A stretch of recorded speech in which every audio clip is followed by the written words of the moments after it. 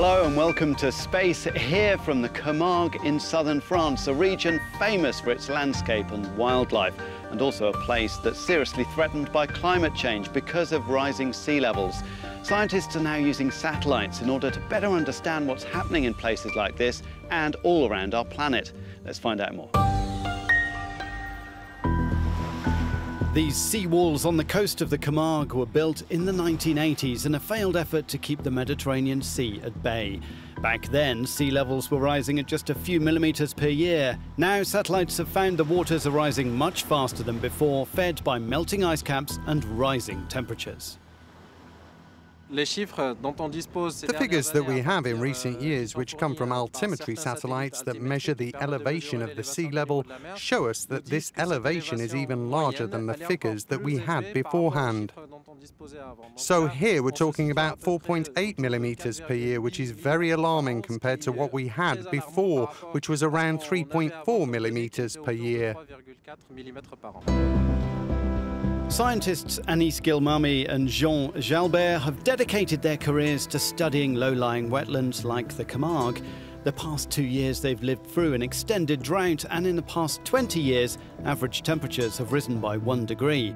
The changes they're observing are subtle but significant. The Camargue is a delta, so it's a very young geological structure, at most 10 or 12,000 years old, and which is made of fine sediment. This sediment continues to sink down under its own weight, and the Camargue loses about 1 millimeter in altitude every year, while the sea rises. Sea levels could rise by 1 meter, perhaps over 2 meters by the end of this century. And when you think that the Camargue is about 1 meter above sea level, you can very well imagine the consequences. Anis works on quantifying coastal changes around the Mediterranean using Europe's Sentinel satellites and NASA's Landsat spacecraft. He's found that the coastline of the Camargue has been pushed back up to 200 meters in the past 30 years. Here you see this image from 1988 showing the coastline around here. It's an image from Landsat TM, Landsat 5. If you compare that with this Sentinel-2 image from 2018, you can see that the coastline has retreated and that the sea has advanced to the detriment of habitats like the beach and the dunes. Satellites are now the mainstay of scientific efforts to study climate change and the environment. ESA's Sentinels and Earth Explorers monitor ice coverage, observe deforestation, land use and soil moisture, track trends in sea level rise, temperature and salinity, and even emissions from megacities. Data is managed at the agency's Earth Observation Centre near Rome in Italy. ESA has 4 Earth Explorers and 7 Sentinels in orbit now, with the Sentinels flying in pairs to maximise data gathering. Through the fact that we have the sister pair Sentinel 2A and 2B flying at the same time, we've chosen the orbit such that they obtain the best revisit. So we are basically able to cover the global Earth in 5 days without any gap by Sentinel. The frequency and consistency are very important for managing our environment and for giving the decision makers the key into their hand on what is changing, what is rapidly changing, and where does mankind or humankind have to change their practices. The changes the satellites see result from higher CO2 in the atmosphere, levels which have always varied but are now far higher than ever measured before. What you see here on this graph is the CO2 concentrations of the atmosphere over the last 800,000 years. And you see that these values are going up and down in different phases. You see on the blue lines here are indicating ice ages, and the orange lines here are indicating periods between ice ages or periods where it's much warmer.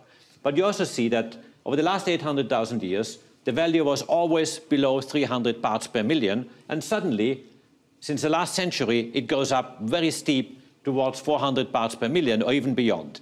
And this is what we have today. This is the increase of carbon dioxide drastically increasing over the last 100 years caused by human beings. Back in the Camargue, and those who study and care for this fragile coastal environment are facing up to the reality of climate change. Anaïs Chéron runs the nature reserve at the heart of this French national park. Nature is resilient. It knows how to adapt, but it knows how to adapt in a system of evolution and in a time frame that is not at all the time frame that we have here today. Now the decision has been taken not to build new seawalls to try to protect this area. In the wild areas of the Camargue, we've decided we won't fight against the erosion of the coastline, against the effects of the sea. We've chosen instead to retreat, to beat a strategic retreat, and to adapt rather than to fight against the coastal erosion and the rise in sea levels. The Camargue is just an example of what's happening. Global sea levels have risen on average 25 centimetres since the year 1900. Levels are expected to rise considerably faster in the next century. What's happening here is happening everywhere on our planet. Here it's a few tens of thousands of people who are affected. In mainland France there are around 740,000 hectares, more than 300,000 buildings at under 1 metre above sea level. On the scale of the planet there are more than 370 million people who live less than 5 metres above sea level. There are 136 megacities, New York, Tokyo, Osaka, Lagos, which are right on the water. We're going to face major problems, and we won't have the means everywhere to be able to defend these areas. So we're going to have to learn to resist in some places, but very often to retreat and to adapt to this climate change and its effects. Those changes and effects will continue to be measured and monitored by the fleet of satellites 700 kilometres above our heads.